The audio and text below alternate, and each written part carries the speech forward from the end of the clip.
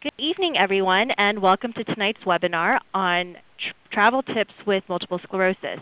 My name is Ann Lee, and I'm the Senior Specialist of Programs and Online Education for CanDo Multiple Sclerosis, and I'll be your moderator this evening. For most of you, you already know who we are and what we do, but for those of you who are new to us, CanDo MS is an innovative provider of lifestyle empowerment programs for people that live with MS and their support partners.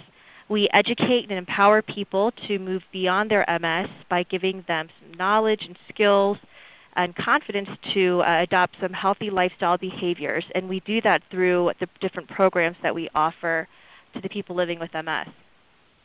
And so here on your screen, you can see some of the programs that we do offer.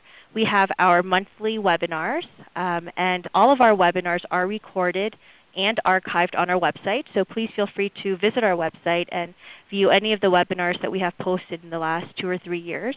And we also have our in-person programs. We have our big flagship CanDo program. That's a 4-day program that's held in Denver. We have our 1-day Jumpstart programs that are held in different cities around the country. And we also have our 2.5-day Take Charge program. So again, if you visit our website, then you can learn about all these programs and see if we're coming to a town near you. We are also on social media, so please look for us on Facebook, on Pinterest, on Twitter, LinkedIn, and YouTube, and connect with us. You can learn about all kinds of up-to-date information on our events or our programs just by visiting these sites. And we're also on YouTube, where you can also find more archived webinars and some fun video clips that CanDo MS has produced. So throughout this webinar, you will be able to chat any questions that you might have to me. You can do so in the chat feature that's located on the left-hand bottom side of your screen. So if you have questions, feel free to chat them over to me and type them in, and we will save them for the last 10 minutes of our webinar this evening, and I will be able to present your questions to our speakers. Please keep in mind that this webinar is being recorded, so all of the lines have been muted, and the presentation is recorded and it will be archived on our website. So if you do need to click off early, no worries. You can just visit our website and finish listening to the webinar tomorrow. And before we get started, I do want to introduce our presenters for this evening's webinar. We have Julianne Hansen-Zlatov, an occupational therapist for 23 years, 20 of which she has specialized in neurological rehabilitation. Throughout her career, she has sought positions with multidisciplinary healthcare teams, including MS Rehabilitation Clinic, Spasticity Clinic, Huntington's Disease Clinic, Epilepsy, and Brain Tumor Medical teams. Julianne has performed research in motor recovery from stroke while working with Colorado Neurological Institute in association with the Rehabilitation Institute of Chicago. She has worked with the Rocky Mountain MS Center teaching numerous classes and seminars regarding MS symptom management. It was a natural fit for Julianne to join CanDo MS as an occupational therapist consultant 10 years ago, and she loves the positive energy the programs provide. Julianne has specialized in outpatient therapy for 15 years and now owns her own clinic, Red Willow LLC, located in Castle Rock, Colorado. Her special interest is restoring quality of movement while maximizing independence and wellness in daily activities. This has led her to study myofascial release as a unique and holistic treatment option for many individuals, and this has provided an exciting way to treat both body and mind for a transformative experience. Welcome, Julianne. And we also have Mandy Rohrig, who is a physical therapist, and she graduated from Nebraska Wesleyan University with a Bachelor's of Science in Exercise Science and a minor in Spanish. Following her undergraduate education, Mandy received her doctorate of physical therapy from the University of Nebraska Medical Center in Omaha, Nebraska. She is a member of the American Physical Therapy Association's Neurological Section. Mandy is employed at Horizon Rehabilitation Centers, an outpatient physical therapy clinic where she specializes in the rehabilitation of individuals with neurological conditions, with a special emphasis in the treatment of individuals with MS, as well as balance vestibular disorders. She is actively involved in the MS community in Omaha, regularly consulting and collaborating with local MS professionals, exercise organizations, and support groups. Nationally, she is currently serving on a committee for the National MS Society's Professional Resource Center and as a member of the National MS Society's Content Advisory Team. Mandy has served as a staff member for CanDo MS since 2007. And so now I'd like to welcome Mandy and Julianne, and please feel free to take it away. All right, Julianne, this is Mandy Rohrig. Julianne and I will be having a conversation with one another as well as with all of you regarding trains, planes, and automobiles, the tips and tricks for traveling with multiple sclerosis. So when you hear my voice, this is Mandy, and then I'll like to introduce you to Julianne. Thank you very much. And this is Julianne. And we'll be talking, as Mandy said, we'll be having a conversation. So I'm ready for the next slide. So probably many of you have seen the iconic movie Trains, Planes, and Automobiles with John Candy and Steve Martin. And probably not in its entirety, but we can all relate to some of the aspects of the horrible time that they had in the movie. But it's a great movie and very fun. And for us, it underscores the good decisions that you can make by choosing your travel companions and choosing your modes of travel also wisely. That helps you to enjoy the adventure. So next slide. Yeah. So many people end up wondering whether or not it's worth it to travel. Do the advantages of travel outweigh the barriers, particularly some of the barriers that come with MS symptoms? Do those limit the joy of travel for you? We're hoping tonight that through the webinar we can help you tip the scale by doing some problem solving together, by providing some solutions that we have come up with over the years, and to help eliminate or decrease some of the barriers that are related to MS and travel. So unless you're one of those people, and there are those out there, that really love spontaneity and just responding to the moment, planning is usually our best way to overcome any barriers that might come up down the road, if you'll pardon the pun. In MS, there really is enough uncertainty with some of our symptoms that it's important to be able to plan and prepare, and that gives us a little bit more control. We have a bit of a plan that leads to greater success in traveling. So having a good plan and preparing for it and prioritizing with it will lead us to our best success. So Julianne, how do you know where your road will take you? Well, that's about as individual as all the people that are listening to this webinar right now. Some of the things that might help guide your decisions would be quite simply what your interests are. Excuse me. What your interests are and what are your hobbies. Are you traveling because you want to relax by the seaside? Is going to the mountains relaxing for you? Maybe you're one of those people that enjoys an educational vacation, or you just love adventure. Or maybe it's time to go and visit family and friends and see their homes and see the places that they have been wanting you to see. One of the other factors that you want to consider is weather. And you want to consider about the time of year that you're going to go and visit a place and what the general trends are. So in terms of, say, hot weather and managing heat with MS, Alaska might be a great place to visit in the summer, and Florida might be a great place to visit in the wintertime. But one of the things that we also recommend is starting out and problem solving over a shorter period of time and then increasing the duration of your vacation. So maybe starting with a long weekend or even a weekend trip, just to see how the activities of travel, how travel works on your fatigue level, to see how pacing goes, to see what kinds of problems kind of crop up for you. You may decide at that point that you might want to use a walker or a scooter or a wheelchair because that helps you to conserve your energy. It helps you to plan ahead to know when might be a good time and where might be a good place to sit down and take a rest break. So starting small and working up is always a good idea. So Julianne, if you're undecided, how do you know where to go? What are some resources? Well, there's quite a few resources out there, not the least of which are just sitting down and chatting with a travel agent who has knowledge about accessibility. They can be a limitless resource and can come up with suggestions that you may have never thought of before. And there are two good books here that we have listed Fodor's Great American Vacations for Travelers with Disabilities, and Barrier-Free Travel by Candy Harrington. Great, thanks. And then some additional references that you can find online that I'm aware of are listed on this slide, Active MSers, DisabledTravelersGuide.com, etc. And of course, using the National MS Society is also a great resource.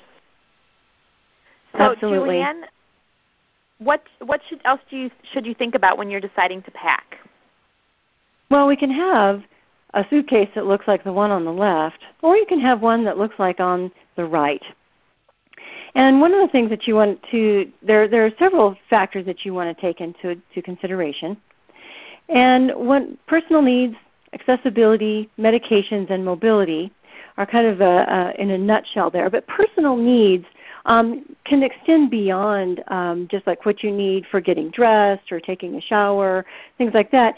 It can also include how you react as an individual to things that happen. So what are you like when you get hungry? What do you like when you get tired? Who are you traveling with? Are you traveling with small children? Are you traveling with someone who's older? Those personal needs are also something that you want to take into consideration and plan for. But personal needs, a big part of this is fatigue management. And what I encourage is bringing along the tools and utensils that can minimize your fatigue as much as possible. So that might be considering taking a walker or a wheelchair or maybe a travel chair. It can mean taking a reacher or a leg lifter, so anything that makes everyday activities a little bit easier and maximize your independence. So in terms of a hotel room, as you develop your plan for where you want to go and where you want to stay, we can go on to the next slide. Yeah, thanks. It's always a good idea to call ahead to hotels if you need an accessible room. And the reason for that is that it's actually rather surprising what some hotels consider an accessible room. It's a great idea to know pretty much what you want, exactly what you want, and query them about that, because some hotels will think that maybe just a bigger size room is sufficient. When really you need to find out about the doorway to the bathroom and whether or not they have safety bars in the shower and whether or not they have a refrigerator. Another good idea that you might want to bring past your occupational therapist is working on transfers in smaller places. If you use a wheelchair predominantly to get around, learning how to do transfers in a very flexible way, left side and right side, and in small spaces, can really increase your confidence when you are in a hotel room. So, Julianne, we all know that a routine can be significantly interrupted when we're traveling. So what should you consider about traveling and taking medications, things like that? Right, and who of us has not been on a vacation where the traveling has been interrupted by quite a bit? So medications sometimes require to be refrigerated. So you want to make sure that you're either traveling with a cool pack that will keep it cool, or find out whether or not there are refrigerators available in the hotel rooms. But other things to consider are how medication impacts you. So, for instance, if you take your medication and you, like say one of the injectables, and you're pretty tired or you have flu-like symptoms afterward for a day, that might be something to consider. You might want to take it easy on that day of travel and maybe not schedule as many things to do. And you want to taking time before or after, knowing how it impacts your energy level can really help you plan. And then hydration, which is always a big deal. A lot of times it's recommended that we take more fluids with our medications. And then whenever you're traveling, for some reason it's incredibly dehydrating. So we always need to drink more. So I came across a really great rule of thumb here recently. My son's Scoutmaster, he was at camp last week, gave us the rule of the 4x4. If you drink 4 Nalgene bottles of water by 4 o'clock in the afternoon, that's pretty good. So it's a kind of a nice little mnemonic to remember how much to hydrate. So Julianne, are there any other personal needs we should consider when we're packing? Oh, definitely. We need to think about one of the major things I would recommend as an occupational therapist is to say, save your energy in the scheme of the whole day for all the fun things that you're going to do. So that means if you have to bring along a little bit of durable medical equipment to make, say, buttoning easier, so bringing the button hook or a shoehorn or the reacher, a bath chair, anything that shaves energy requirements or energy needs out of the daily things that you have to do, then you can use those for things that you can do later on that are fun. And then I was laughing at myself because I see I wrote heavy absorbent robe on here, and I don't think anybody wants to bring anything heavy when they're packing. So really an absorbent robe can go a long way.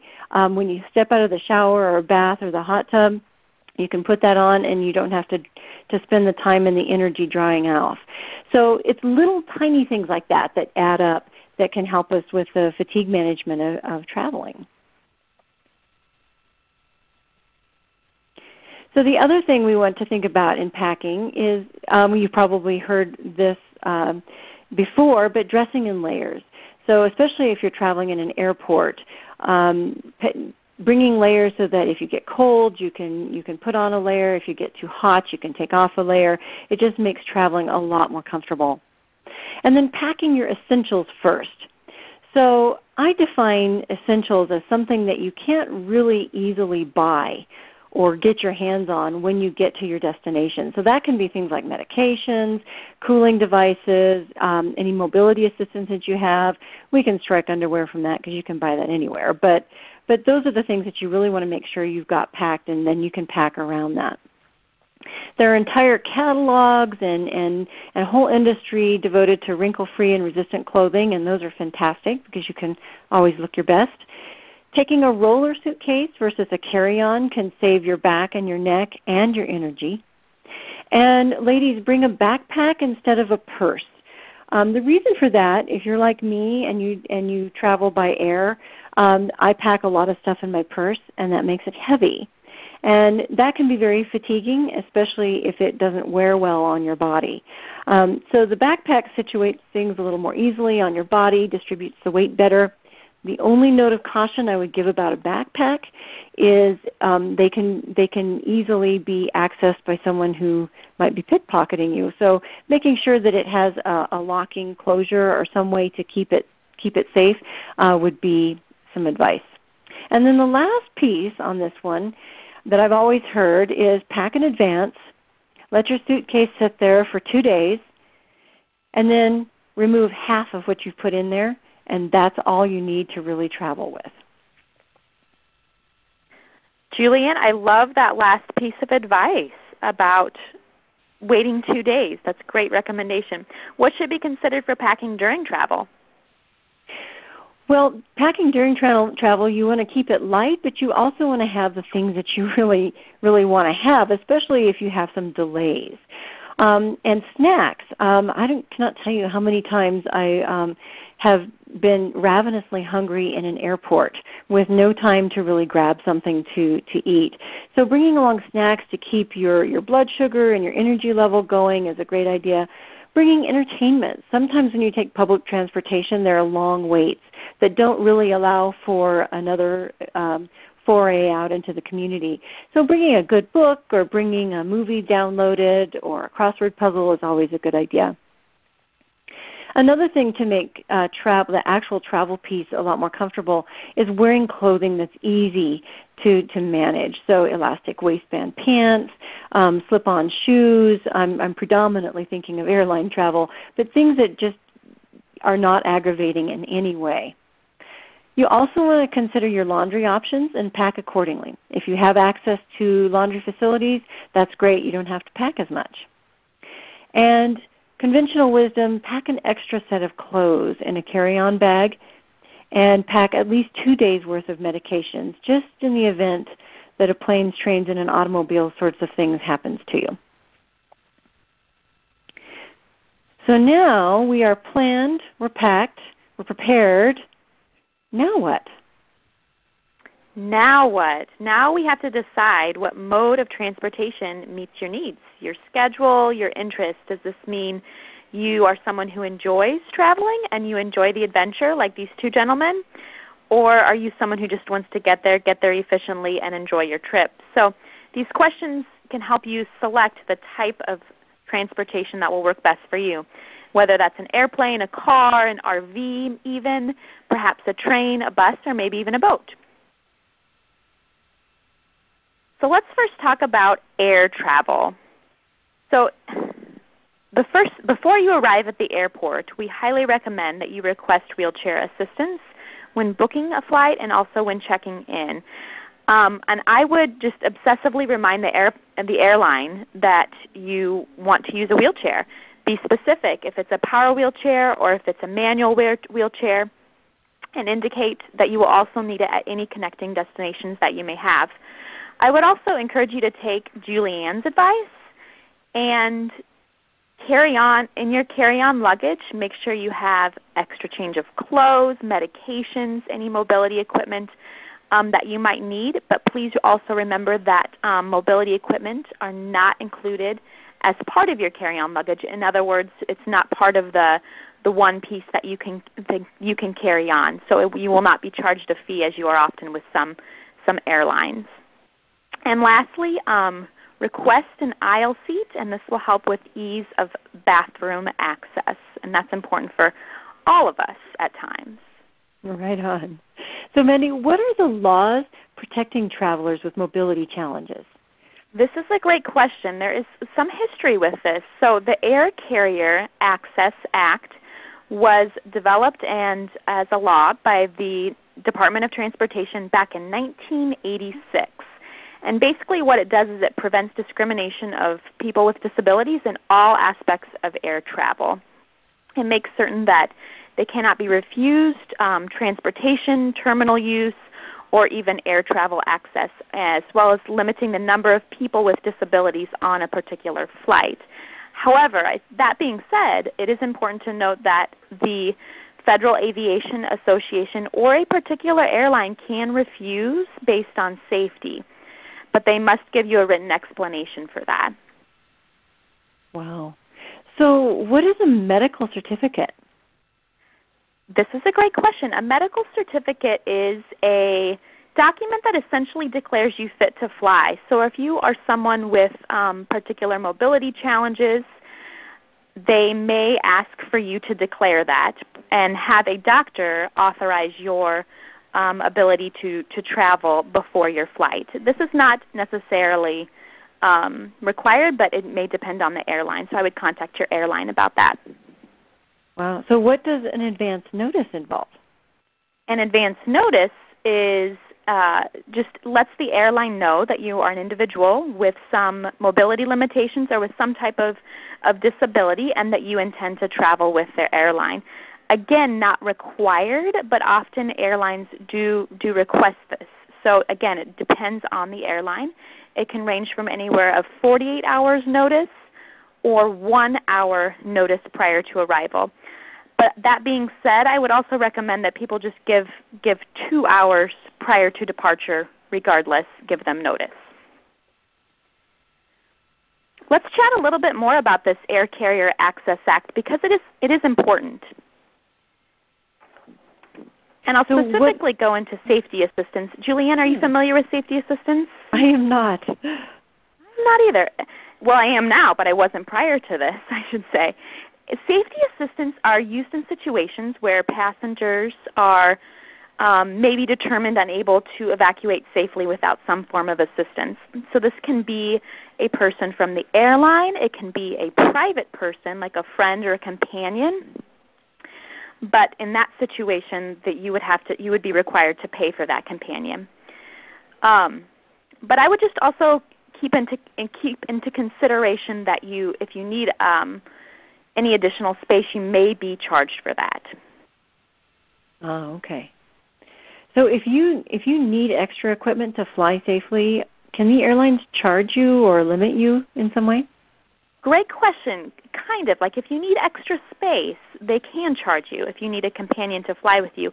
However, the baggage limits do not necessarily apply to mobility equipment.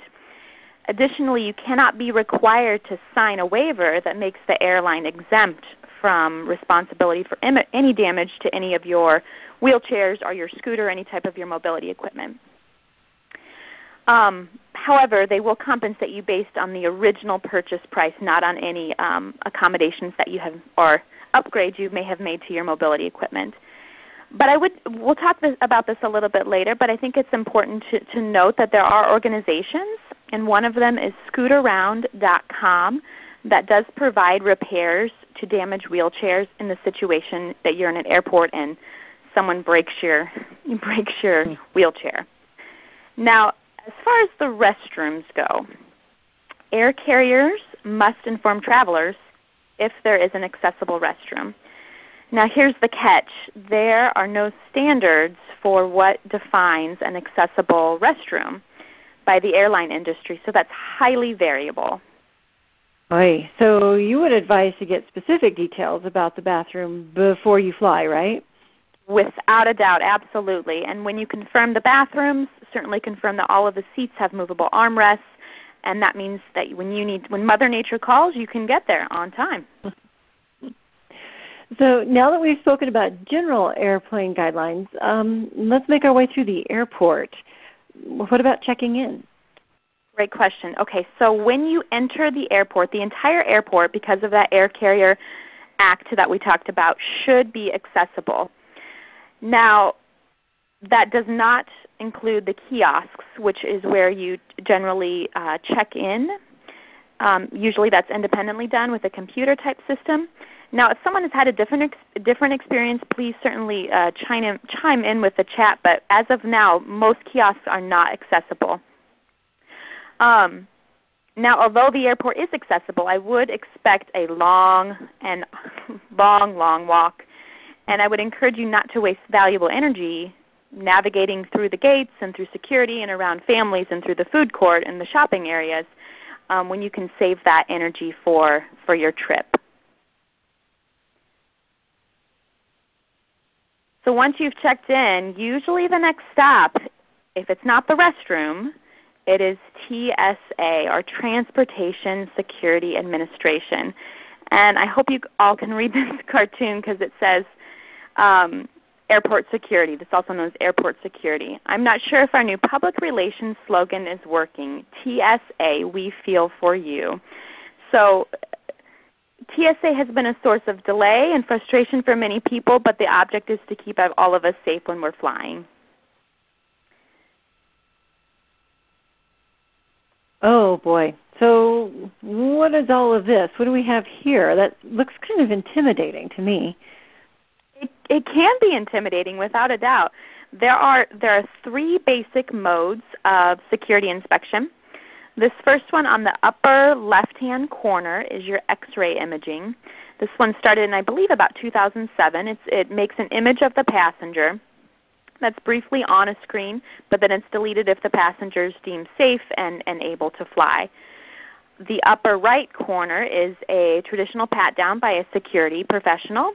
And then the lower photo that you see is a metal detector, which is common, which you would see at other facilities other than just an airport. So how do you know? I mean, I know when I go through security, I don't know what to expect in terms of what I'm going to get for security. Can you guess, or how can you know? Great question. I think that's quite a challenge because you never really know what you're going to get sometimes when you pass through security. So Transportation Security Administration recommends calling this TSA Cares, which the phone number is on the screen, and you can ask to describe the process for the anticipated medical conditions. So if, for example, you have difficulty walking or difficulty standing, they will describe to you what that process may entail. Similarly, you could also go to the TSA.gov website, and that would describe a similar process that you would go through at a security checkpoint. Ah. So then who is the passenger support specialist? So a passenger support specialist is a person who is at the airport who is a TSA representative who just has some additional disability training, whose primary goal is to just make your experience respectful, quick, and efficient. That sounds good. So what should an individual expect if when you're walking or standing is limited, or just someone who uses a wheelchair or scooter for mobility predominantly? Great question. So the standing or walking limitation actually dictates what mode of screening you will go through. So in order to be able to pass through the X-ray technology, the imaging technology, you need to be able to stand for 5 to 7 seconds with your arms over your head. In order to be able to walk through a metal detector, you have to be able to do this without a mobility aid. Otherwise, both of those options automatically default you to a seated or standing pat-down inspection by a security inspector. Now, if you can neither stand or walk, you'll be screened while seated by a pat-down. If you are able to stand but aren't able to stand with those specific parameters, then you can just stand near your wheelchair or your scooter and you'll be screened through a pat-down in that situation. Okay. Oh, is there anything else that we should expect when passing through security? You would think there wouldn't be anything else, but there actually is. It may start to sound a little bit like Transportation Scary Administration to some people. So your assisted devices, that meaning your wheelchair, your scooter, your walker, your cane, whatever you might be carrying with you, are always examined much, much further. If they're able to pass through the X-ray machine, they will, just to ensure that you don't have any explosive or any other prohibited items. As far as medications or carrying on fluids greater than 3.4 ounces, so if you have medications, you have syringes, you have ice packs, that, if it can, goes through the X-ray machine. And if it's not able, then it's usually screened separately by a person from TSA. And they won't touch your things. They'll just screen them and usually brush them with different types of chemicals to make sure there are no explosives on them. But generally, if you're traveling and you don't have any medications that exceed that 3.4 ounces, you can just carry them and then in a single 1 quart bag, and that should be fine just to pass through an X-ray machine. But at any time, just keep in mind, you guys, that you are able to request a private screening if you're feeling like this is just too much and very uncomfortable for you. Yeah. So what is a disability notification card? A disability notification card is just another way that you can communicate with the TSA representatives about your condition, your mobility limitations, or your specific disability. It just allows you the opportunity to more discreetly communicate with them. And you can get that off of the TSA.gov website if you just search that disability notification card. Oh, okay.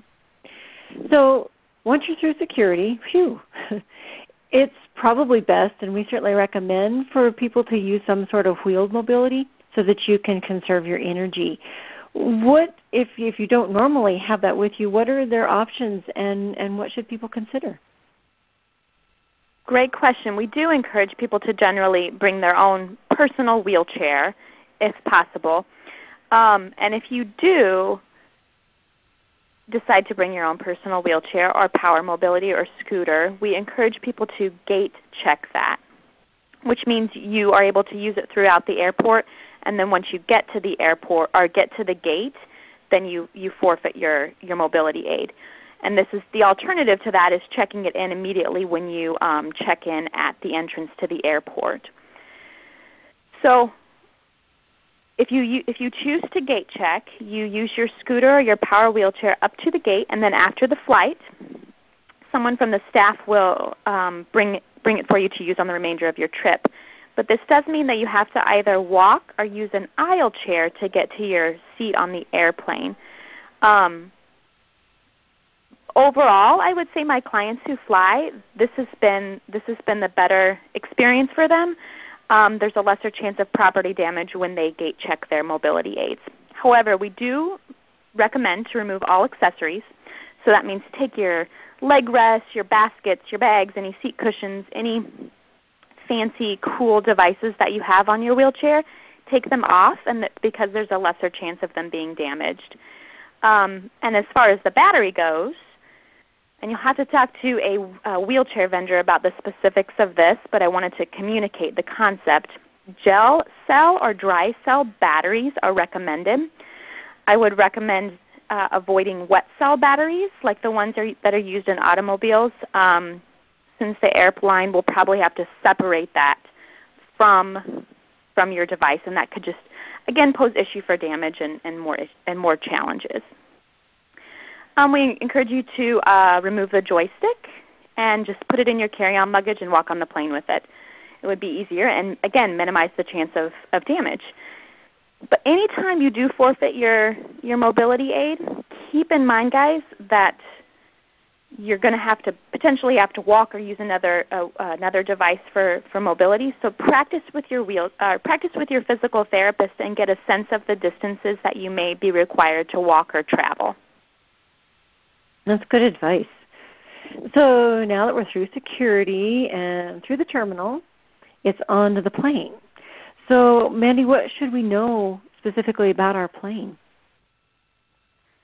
Knowing your plane is actually quite helpful. So airplanes after 1992 generally will have movable armrests if there are more than 30 seats, which I'm from Nebraska, and even in Nebraska, we have generally more than 30 seats. So most of the places that you will be traveling will hopefully have movable armrests. As far as accessible lavatories or accessible restrooms, airplanes with greater than one aisle must have an accessible lavatory. But if it's only one aisle, then that's optional. So I would definitely contact your airline to get that clarification.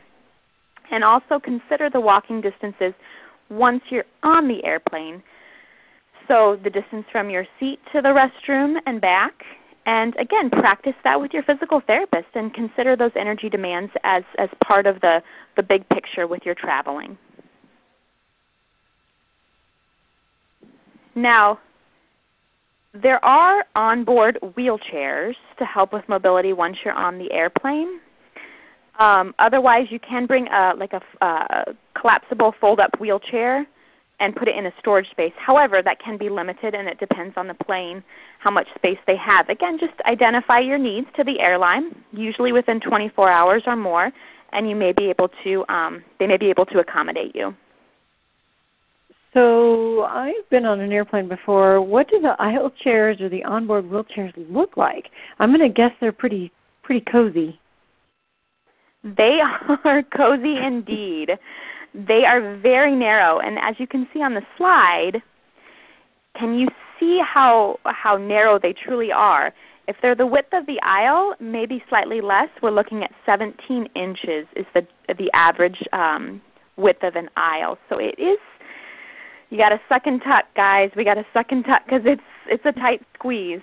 And it's also tight once you get into your seat. So there are some average seat dimensions on the screen. However, if you want to know what your specific seat dimensions are on your airplane, I would recommend going to seatguru.com, and they will give you the specifics. And then you can use those dimensions to practice with your PT or your OT, how to transfer and how to maneuver in confined spaces in preparation for your trip. If there was ever a case for flying first class. So it's a tight squeeze in the seats, as we all find out. What are the bathrooms like? The bathrooms, as you can imagine, are also quite snug. Again, most airplanes will have an accessible lavatory, but the definition of accessible is highly variable. And actually there are some organizations that are addressing that discrepancy.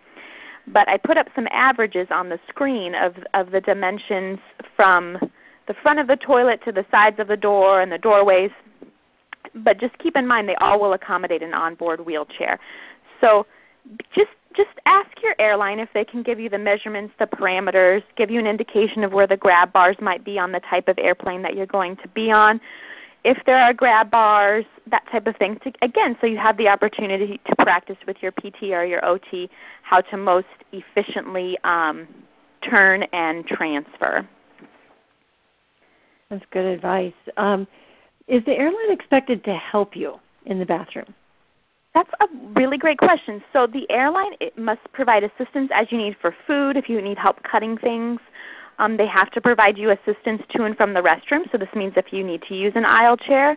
However, they are not required to help you once you're in the bathroom. So you need to be independent with those toileting activities. So you're on the plane. I hope you enjoy your flight. If you guys can read this this cartoon, it says, "First place, longest sustained crying competition." Hopefully your seat will not be placed next to this. Your snug and cozy seat will not be placed to this young couple. And many times. Many times it has been. So now we are on to car travel. And there are many advantages to car travel, one of them being it isn't air travel. Sorry. Air travel can be great. If you're driving your own car, the obvious is right there. It's your own car. You have it fitted with your own creature comforts. If you do use hand controls or any other adaptations, you know all about them, and they're exactly as you want them. Not the least of which that makes car travel so appealing is adjusting your own schedule. It's your own schedule. And you can adjust it to your own daily needs. You can stop to eat when you want to. You can stop to gawk when you want to, notwithstanding all the other kinds of stops we all need to make. There are no luggage restrictions and no extra fees and no surprises. And not the least of which, if you're, well, as you can probably tell, I'm a bit biased. I enjoy car travel. I like a good road trip. You can enjoy the sights along the way, and really you can make that very much a part of your own vacation. And you can enjoy it in a flexible way and with the ease that you would like. Julianne, I would travel with you any day, but what are some disadvantages to car travel? Well, there are disadvantages, and as you all can see, breaking down would probably be chief among them. In that regard then, because it can be stressful not only to break down, but it can be stressful to know, well, where on earth do you take your car to a reliable mechanic when you've never been in this town before? So AAA insurance is always a good idea, I think, to give you some peace of mind there. But you want to take into consideration that driving can be stressful. It's a lot of sitting. It's a lot of time, depending upon where you're going. And you want to do what we do also recommend for any other kind of travel when you're sitting and your mobility is limited and you're sitting for long periods of time. Take a break and change your position at least once an hour, more if you can, but at least once an hour, stop and get out and stretch and walk around and restore all the blood flow to your extremities. And then the other thing to consider is the extra time that it could possibly take you, especially if you're driving through major cities. You might want to time your trip through major cities so that you're not hitting rush hour traffic and therefore sitting in the lovely exhaust fumes that we've all been there, I'm sure. Julianne, what about a rental car? Are there any options for rental vehicles? There really are. And as we were preparing for this webinar, I was a bit surprised at how many options are out there. And most major rental car companies do have options to make a car accessible. Again, just like the hotel rooms, it's a great idea to call and find out exactly what you're getting and to voice exactly what you need to the car company so that when you get to your destination or when you go to pick up your car, you're not surprised by something not being quite right for you. But they offer hand controls, steering wheel knobs, and wheelchair ramps. So it's quite a good option. What about the home away from home? What about those RVs? Tell us about those. Right. And So now you'll hear another enthusiastic report from me. I'm a big fan of RVs. There's a lot of advantages to them. There's no hotel expenses, but often, especially if you stay in some of the nicer campsites, there are campsite fees. And they can range from anywhere from $25 a night to $50 to $75 a night, depending upon how posh your campsite is. But the obvious benefit is you can make your own schedule again. You can have a picnic lunch wherever you want, right there in your RV. So that makes that very easy. There are great, when you get to the campsites are really low-key and relaxed. And people generally are really quite friendly. They're willing to give you a helping hand. And there's, surprise, to me, there's some really great socialization opportunities. Some of the campsites offer like rock hounding trips, or they offer a card night. Some offer like dancing, square dancing. Some of them have like photography shares. So it really has surprised me that there are quite a few socialization options. And if you are towing, either towing a car behind an RV or you are towing an RV, you can detach and drive a smaller vehicle for exploration into towns, which can also be fun. This sounds nearly perfect, but certainly there has to be some drawback. Yes, in the yin and the yang of our world, there are. Disadvantages would the first and foremost one would be whoever is driving needs to feel comfortable driving a very large vehicle. And last summer I drove a very large RV for my parents and found that I really can drive just about anything. But whoever is driving needs to be comfortable with that. The cost of fuel can be a drawback because they're huge gas guzzlers. And the other part of this to consider, that when you get to your campsite, in order to set up or take down your campsite does require a moderate amount of physical activity. Even when these RVs are equipped with automatic ramps and automatic stabilizer jacks and automatic awnings, Murphy does travel by RV. And invariably you have to get out and, hey, is that one stabilizer jack down? And so there's a fair amount of working around the vehicle and setting up your camp. So that's something to consider. That might be a disadvantage. So there must be accessible features for RVs, right? So what would they be? There are definitely accessible, oops, I'm going to flip back one more. There are accessible RVs, and they have a lot of the same features that we suggest and have for people in their homes. And that can be stairs and ramps.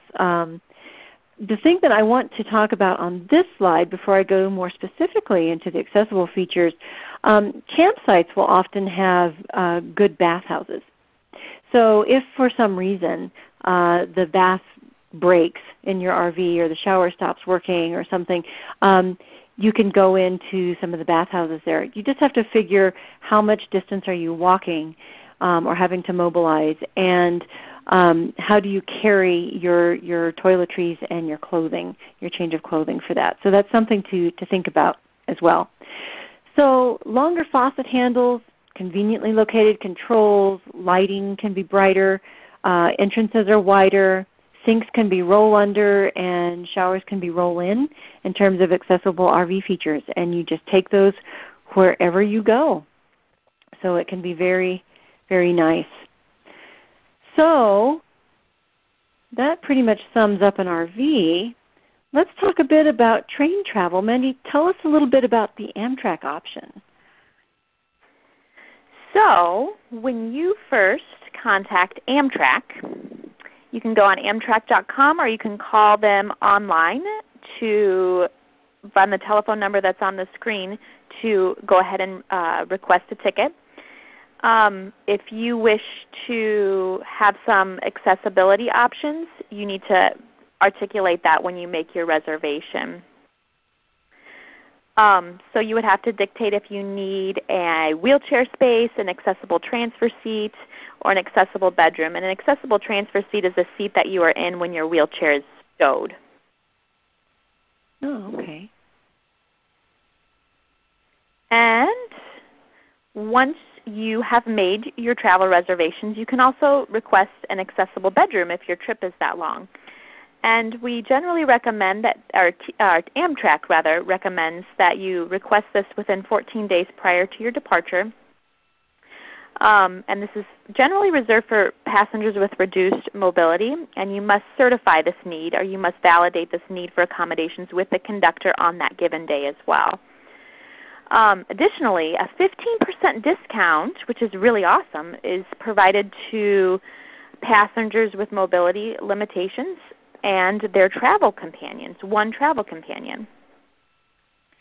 So that discount is pretty nice. Does that mean there's no assistance provided by the staff if it's needed? That is correct. So a passenger with any type of mobility limitations traveling alone on Amtrak should be independent with or without mobility aids. And again, just provide that written documentation of your mobility limitations, and there are some sources for where you can get that documentation at. So Amtrak sounds pretty friendly for individuals with physical challenges. How are the stations? Are they accessible? They're variable. The accessibility is variable.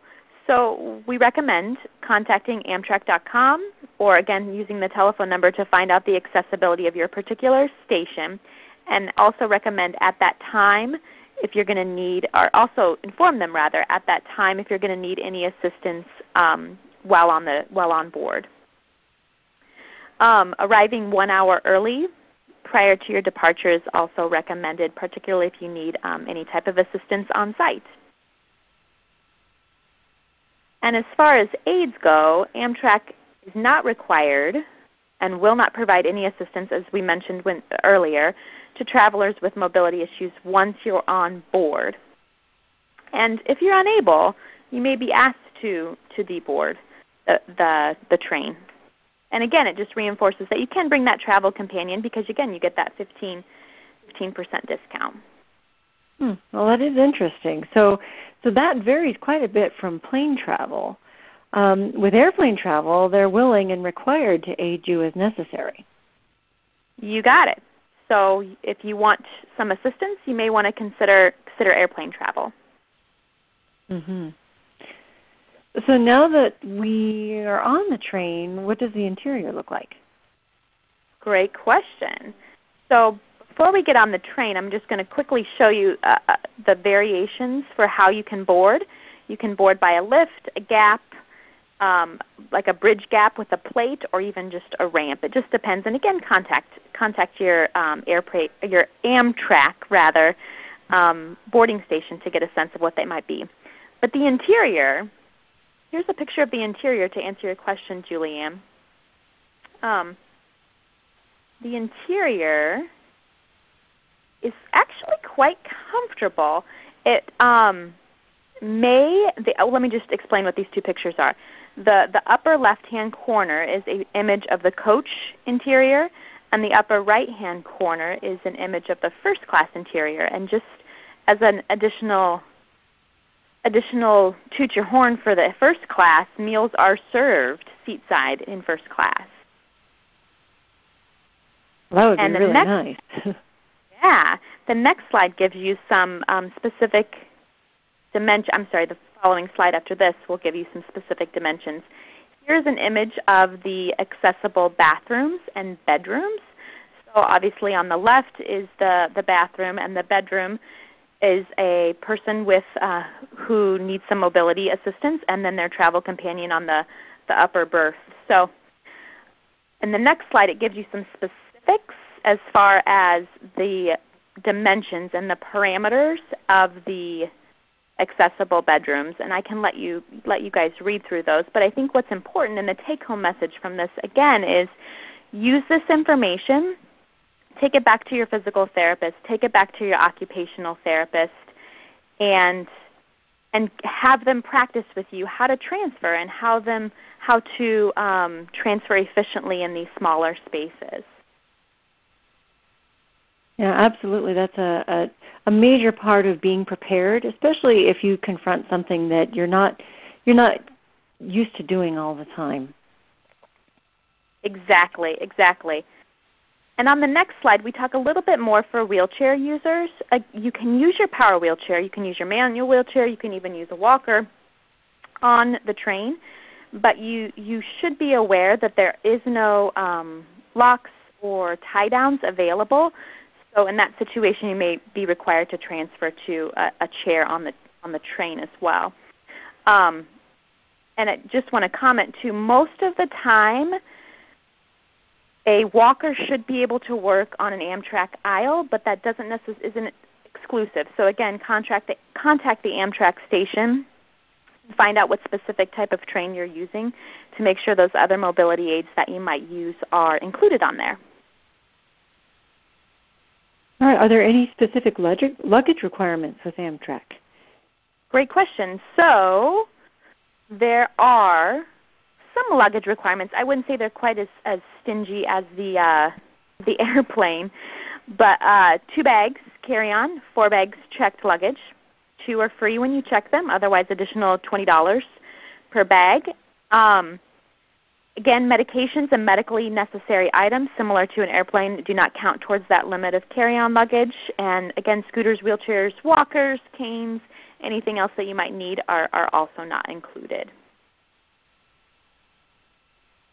Okay, now that we've covered trains, planes, cars, RVs, let's briefly talk about boats, cruises, and buses. Go ahead, Julianne. Right on.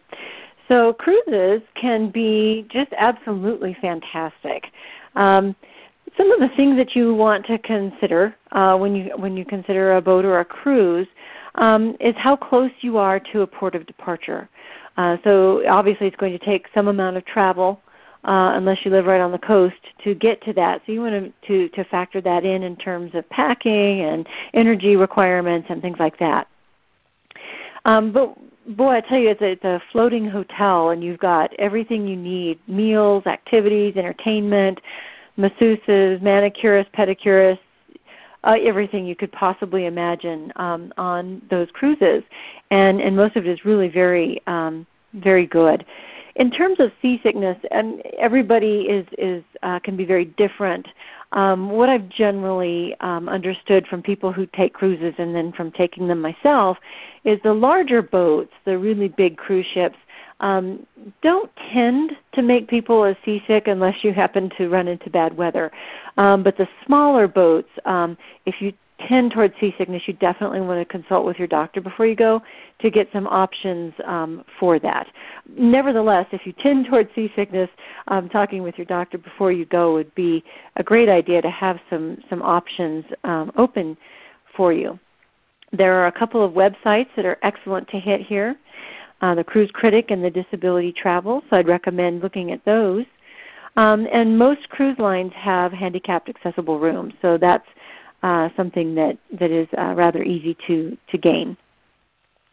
In terms of bus travel, this is probably one of the more challenging ones of the ones that we've discussed here, quite simply because the mobility issues can be a bit more challenging.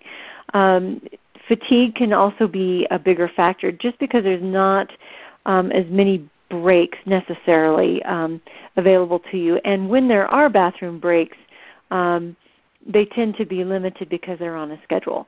So there's just a little bit less freedom, I think, with that. But nevertheless, it can be a great way to go. A lot of people will join chartered buses. And if you have individuals on the bus who have similar needs to yours, then you can kind of dictate the schedule, or the pace of the activities might be better suited to you. So Disabled Travelers is a good website to hit for that. Keep in mind that sometimes on those charter buses, walkers or wheelchairs or scooters cannot go on the bus with you, and they have to be stored underneath. And so you have to wait for those to come out and be able to get to those. So those are some of the things to think about in terms of cruises and buses. And certainly we can take any questions here upcoming. So general tips for travel, for all travel, whether it's planes, trains, automobiles, cars, RVs, it's a good idea to have a note from your MD stating that you have MS, and then having all the contact information about your MD on that note. It might be a good idea to have on that note devices and medications that you typically use. Certainly if you're flying, you want to label those things in bags just to limit the amount of questions that TSA would end up having. But mentioning cooling devices and what they do, what the canes are, injectable medications, that can all just smooth things over and make it a lot easier to travel. Pacing yourself is absolutely essential. And that's one of the reasons we recommended the shorter trips first, is just to get a good feel for when you need to rest and when your energy is best when you're traveling. We all know that when you get away from home and you get away from your routine, it changes your energy level and your energy requirements. So learning how to pace yourself is great. I would even recommend, if you're going to go on a bigger trip, to maybe sit down with your occupational therapist and talk about pacing, or brush up on some of the fatigue management information that's out there through the National MS Society or by Can Do or some of the local sources. I can't really say enough about cooling vests because they can really save your energy. If you become overheated, sometimes that just means game over. And that's a real bummer to have to call game over when you're right in the middle of something that you're interested in. So the thing I want you to know about cooling vests is that the evaporative cooling vests work best in a drier environment like the desert. They don't work quite as well in a humid environment. So researching what kind of a cooling vest or cooling devices work best in what climates is a good idea. And then know what your insurance is going to do if you are abroad or if you are traveling. Just in the unfortunate event of an exacerbation, that's stressful enough. It's a good idea to know what your insurance can and is willing to do for you.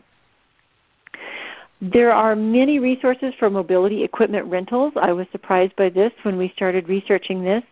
Scootaround.com is a great place to hit. They're nationwide. They deliver mobility to the cruise port, to hotels, to residences. The average weekly cost of renting, say, a power wheelchair is $225. For a scooter, it's $200. And we recommend that you take those collapsible fold-up canes so they can fit easily within your carry-on luggage. Resources for mobility equipment rentals is able to travel, accessible vacations and business travel, equipment rentals. It kind of goes through the whole gamut there. And special needs at sea is another great website to hit. And then ground transportation, wheelchair getaways rents vans, wheelchair accessible vans. And the cost is $80 to approximately $140 a day, depending upon what kind of a van you want to get. It's worth looking into whether your insurance will cover the cost of an accessible rental vehicle for you. So those can be a saver, a nice lagniappe for your travel. So Mandy, back to you. So kind of in summary, I hope you guys have gained some valuable information from our conversation tonight. But the take-home message is planning for travel generally equals success with travel. Considering where, how, what you might need for the successful travel are what will encourage and promote success with travel, but taking in those considerations. And we just generally encourage you to anticipate those unexpected adventures that come along with travel, and overall just enjoy the journey and enjoy the opportunity to get to see and have a small adventure. Some references that we would encourage you guys to look at if you're looking into travel. And lastly, any questions, comments that we can entertain? Otherwise, bon voyage. Have a great trip. Well, thank you, Mandy and Julianne.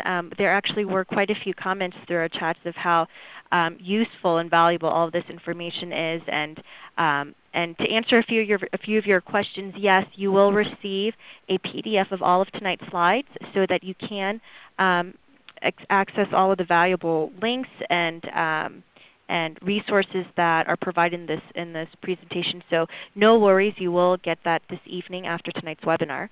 We did get a few questions, and quite a few questions on international travel. So if you do have answers to these, one of our questions is, if the procedures in airports or security procedures in airports in Europe are similar, or where they could possibly go about finding more information about handicap accessibility and security in airports in Europe. I'll go ahead and try to tackle this question. I did not research international travel specifically, and this is Mandy.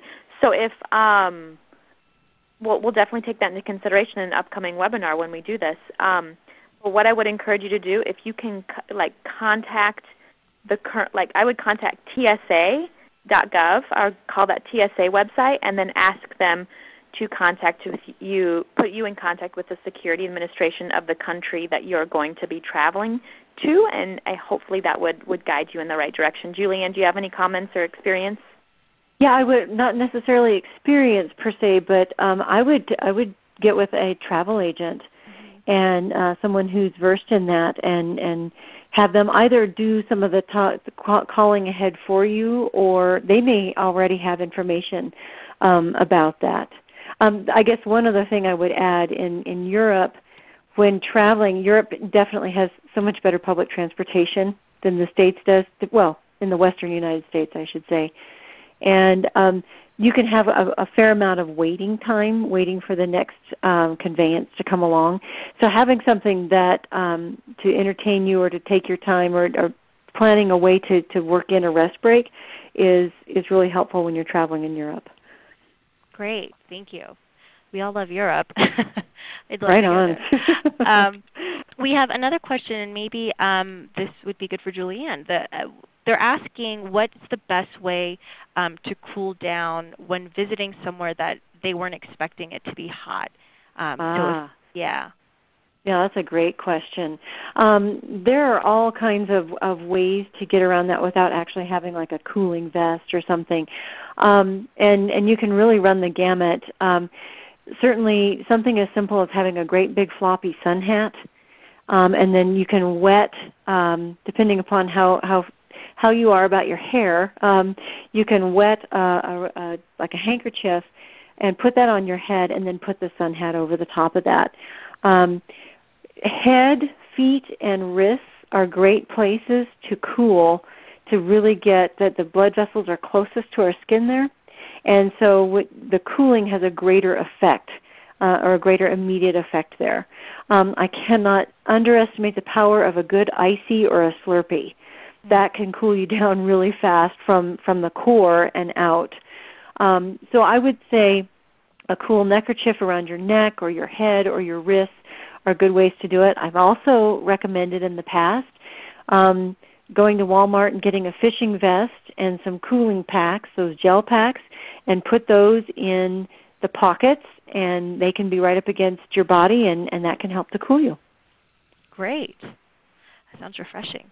It does. Mandy, do you have anything to add to that? No, I think those are great recommendations. I was actually writing them down, so thank you, Julianne. We actually had another question about keeping things cool, about medications. So if they're traveling with their medications and they need to be cool, is there a way to keep them cool without the use of a refrigerator if they don't have one, or if they don't have a fridge nearby that they can use? Right. Cool. So having a small cooler can go a long way to helping with that. I don't know, Mandy, maybe you know how long the medications can hold how long they can go without being refrigerated. So if that's a matter of a couple of hours. Irregardless, probably if you're flying, you need to find a way to keep them cooler, and there's little lunch bags that they make that are insulated, and you can put a gel pack in there, and that really should be sufficient, for up to 6 to 8 hours, I would think. I would agree, and to actually echo, I would encourage folks to go to like breastfeeding websites and resources, and I know that sounds a bit bizarre, have smaller cooling packs and firm cold ice packs that last up to about 12 hours, keeping milk cool for breastfeeding mothers. So that's a great alternative to, and it's very compact as well. So that'd be another alternative to keeping your medicine cool for a long period of time without access to a refrigerator. Excellent. That's a good idea. Really smart. Yeah. Mm-hmm. Perfect. And we have another question here about the leg lifter. I think that you guys had mentioned before. They're asking what exactly is a leg lifter, as they've been using a dog leash. That's perfect. Because the thing I was going to say is it looks like an invisible dog leash. and I commend your ingenuity. A leg lifter does, in fact, look like a dog leash. The thing that makes it a little easier to deal with is that it's a little bit more rigid. And so, therefore, it's a little easier. They have a floppy end, and then there's an end that's like it's got a coat hanger in it kind of idea. So you can enlarge or reduce the size of the loop on the end. And then it's made out of a really durable, strong plastic, like a woven plastic. The name is escaping me. Nylon. Thank you. Nylon. And so it's a pretty rigid tool altogether. So it can make lifting your legs up a little easier because the tool is a little more rigid. I think there's a picture back in there. Excellent. I'm not sure. Maybe that was a reacher. Excellent.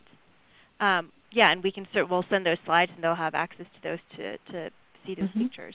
And then one final question, and they're asking if where they can go to rent mobility devices in the destination they're going to, and if that's possible, whether they can rent a device or their mobility device at the airport or in the city that they're traveling to. Julianne, I can take this one. The scootaround.com, I believe, does that. Like they can deliver it to whatever site you need it to be delivered to. Excellent. Mm-hmm. That's very helpful. So I think that is all the time that we have for questions. But again, please feel free to email me directly your questions if you have any. You can also email them to our Ask the Can Do Team portal. It's our portal on our website. It's one of our resources where you can just enter your question in, and one of our programs consultants on our staff will receive your question and can answer it for you. So feel free to, if your questions weren't answered, to go ahead and ask your questions on the site. And just a few other resources that we have. We do have a library of articles that are written by our very well-versed programs consultants, and that can be found on our website. And there's articles on all sorts of different topics that you can sort through. And we also have our e-news, which is a monthly newsletter that we send out electronically to everyone in our database, and it's also housed on our website. So you can learn about all of our upcoming events and just what Can Do MS is up to for that month. So again, everyone, thank you for joining us this evening. And our next month's webinar on July 8th, it will be at the same time. And the topic is Unique Approaches to Unique MS Symptoms. And this is a two-part series. And the second part will be in September.